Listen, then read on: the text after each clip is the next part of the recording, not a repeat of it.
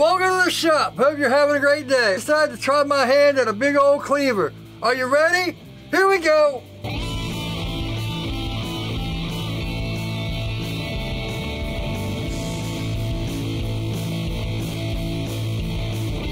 Welcome back. So I hope everyone's staying safe and doing well out there. Whew, man, these are tough times and something we haven't faced before, but we just gotta keep busy and try to get through it and stick together and all that good stuff. Alright, I just decided, man, I've never done a big old cleaver. I did a cleaver years and years ago, but yeah, I got a whole bunch of other stuff to heat treat, and someone contacted me about making another Dexter knife, so I figured while I had to heat treat this and these two chef knives, I'd go ahead and whip out this. So let's just get to it. Make sure to like, comment, subscribe, hit the bell, all that good stuff. I'll put my website link in the cards up here. It's the first in the description. Alright, let's just get to it. So, I had someone contact me about making the Dexter kill knife again, which I'm going to do on Instagram and do updates, but I'm not going to record it. But I figure, while I'm doing that build, I need something else. I mean, I got the kitchen knives, but I'm going to do them off camera too and update. I'm going to be doing a lot of updates, but I want to do something new. And someone asked me if I could make a cleaver. And man, I haven't made a cleaver in years, probably since when I first started making knives. So here we go. We're going to design one out. We just had to figure out what we want to make. Oh man, and I found some low percentage alcohol, like a 6-pack of like 60 or 70% alcohol, so I'm stocked up. I was worried, I don't want to use the 90%, so yeah, I found some 60%. We're nice and full. You know how I love my rubbing alcohol to mark up and stuff like that.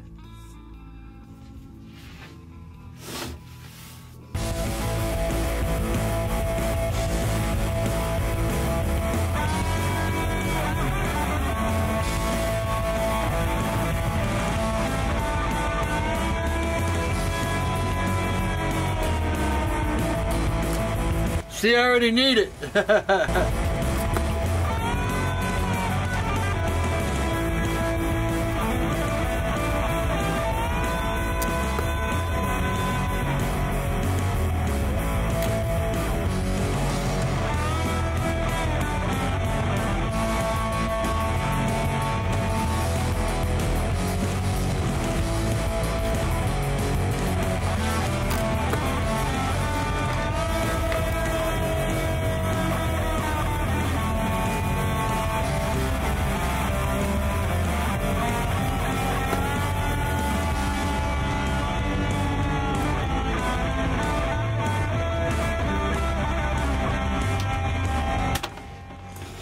Alright, I think that's it.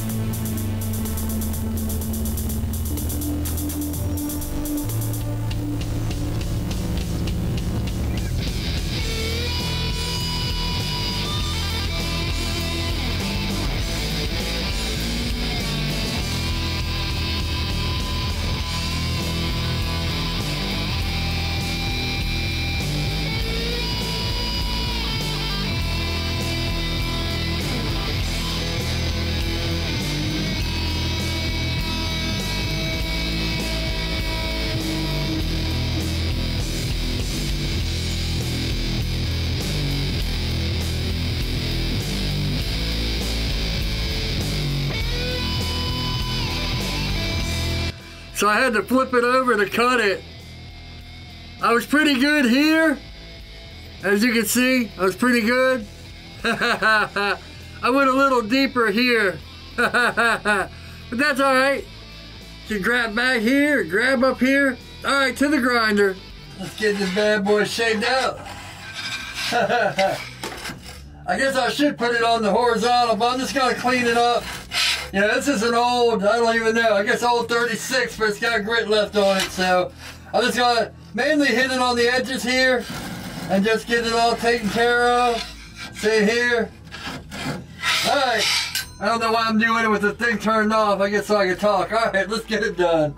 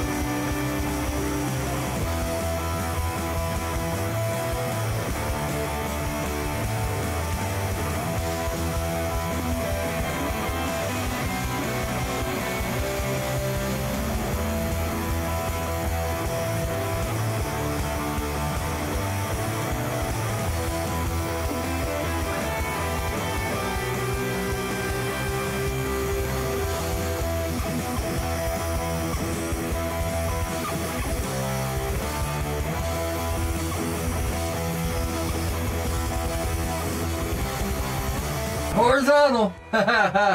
Here we go. Looks like I'll have to put a smaller wheel. Yeah, looks like we'll have to actually put a different wheel on for here. It'll be like the small wheel attachment with a bigger wheel. But we can get everything else.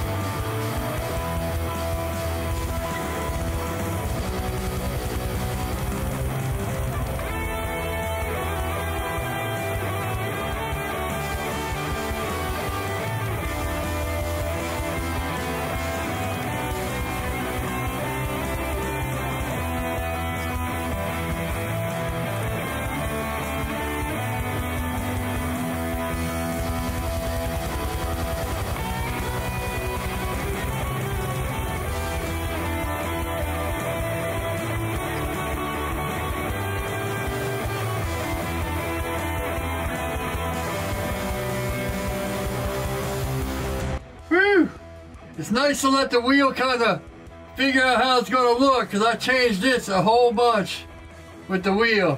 But it looks a lot better like that. Alright. Yeah, that's one thing. When you draw something out, doesn't mean that's how it's always going to end up looking. It's just a guide. Well, at least for me. Unless it's you know, if it's something on paper or something that's supposed to be exactly like it's drawn or whatever, then yeah, that's a different story.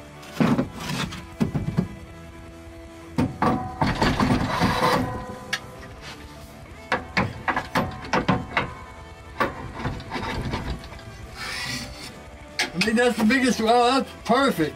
Yeah.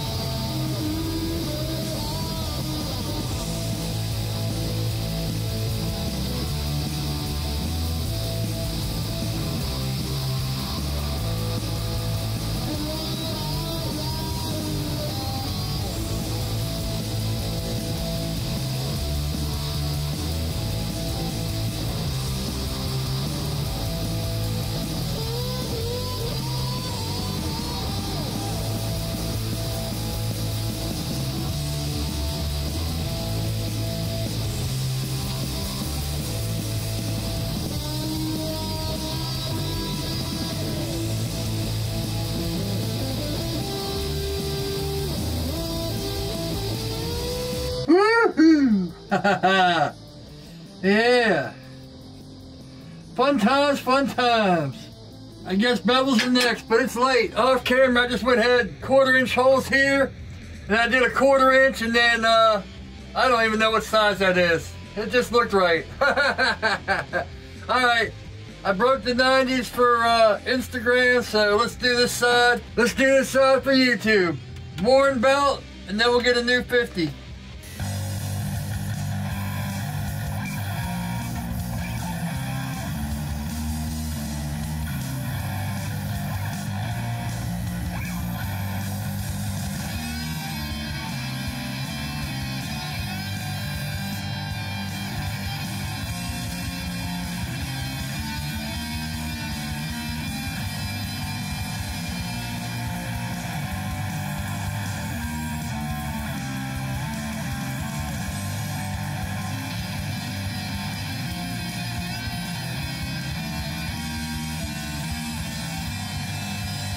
Let's get a brand new 50 and go to town. Let's get to it.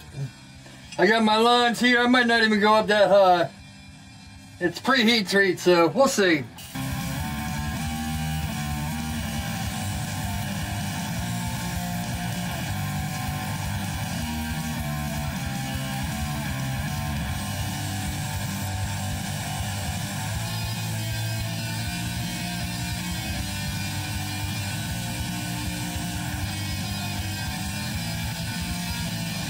I had to take the table off my other grinder, man, because I kept bumping my elbow into it. This is a hard one to figure out. But that's alright, we got plenty of time to do it.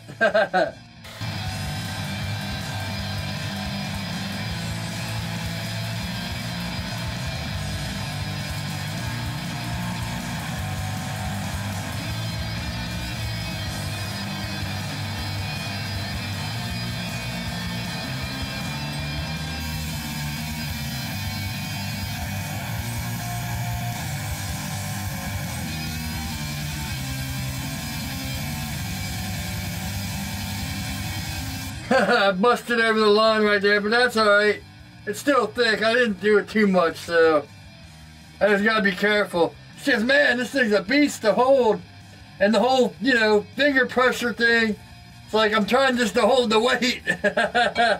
Especially getting over here, because it wants to fall, and I can't, you know. This is pretty good, but when I get here,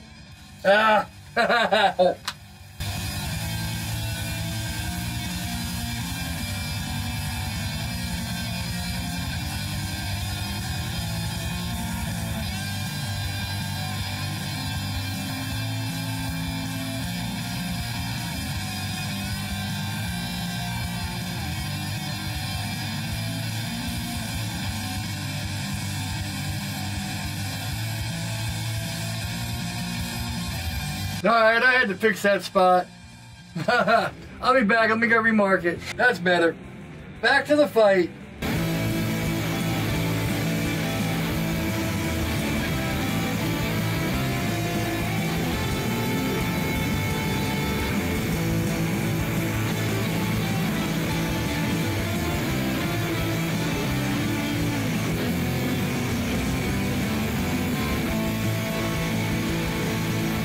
I don't know what's going on with this, but we gotta figure that one out.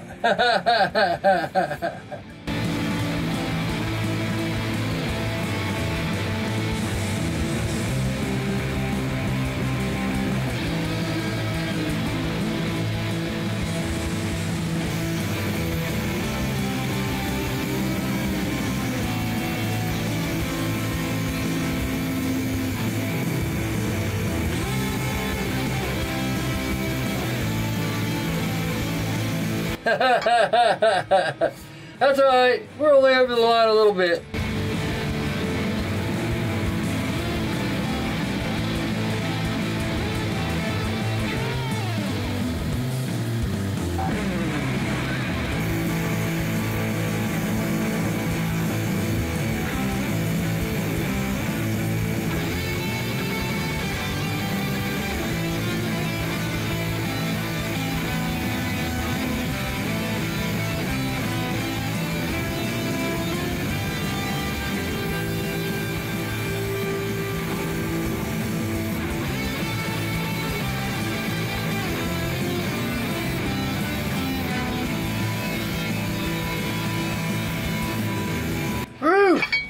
gonna take a break.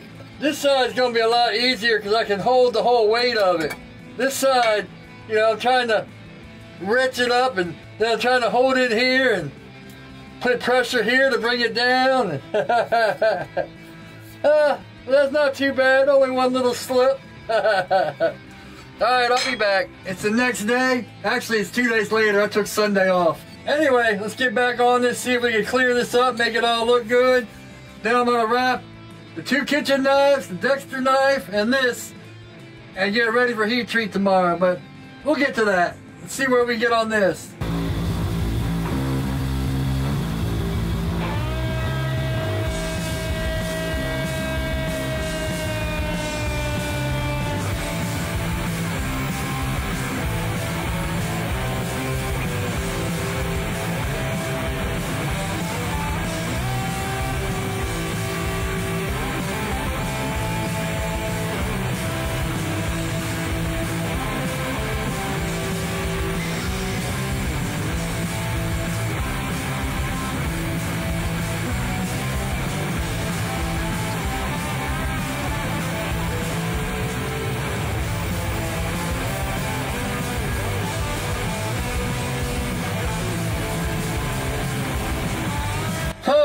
I seem to see a pattern here.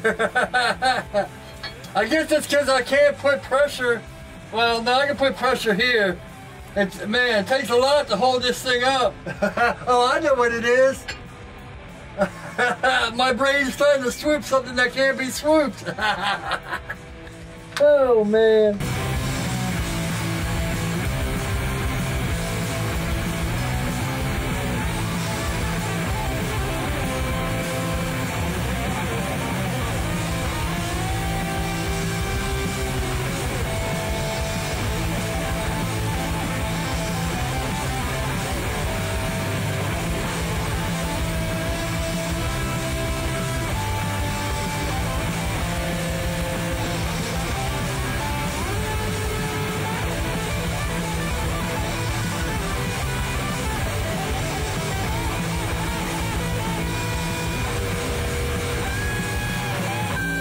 Whew, tell you what, those edges, they're hard to get.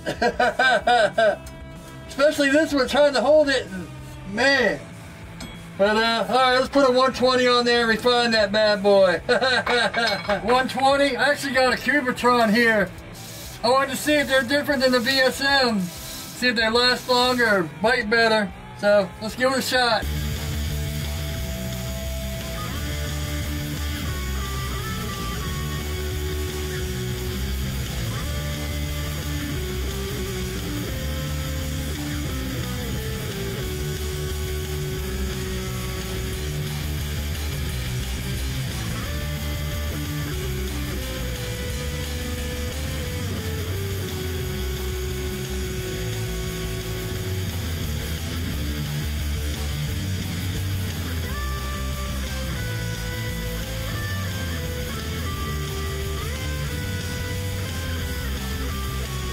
Now remember, when I do that, or this, or whatever, I'm not laying into it.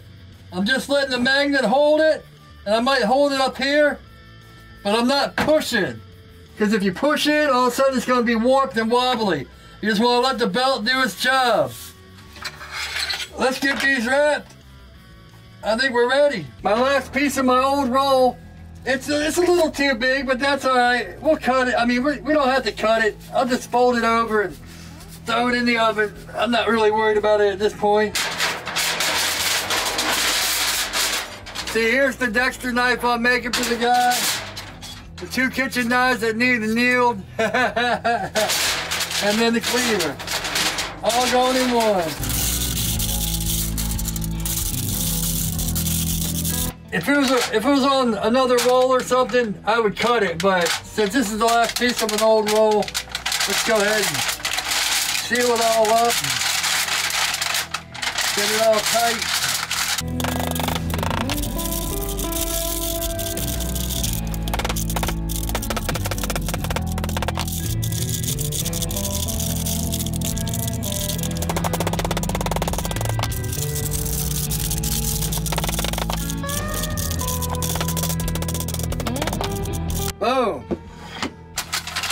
There we go.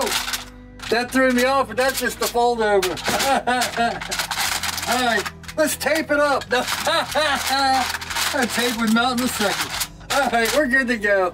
So I'm gonna throw it in the oven, and that's probably about it. Whew, and there she is. It's been normalized. Now I gotta go ahead and put the clay on it, which that'll be in the next video and all that stuff. So put the clay on it, let it sit overnight, and then yeah, get the heat treated and see where we go from there. Hope you all are doing well. Thanks for watching. Make sure to like, comment, subscribe, hit the bell, all that good stuff. I'll put my website link in the cards. It's the first down in the description with my email and Amazon links. Alright, hope you all are doing well. Stay safe and make sure to do what it takes to keep your family healthy and you healthy and all that good stuff. And as always, take it easy.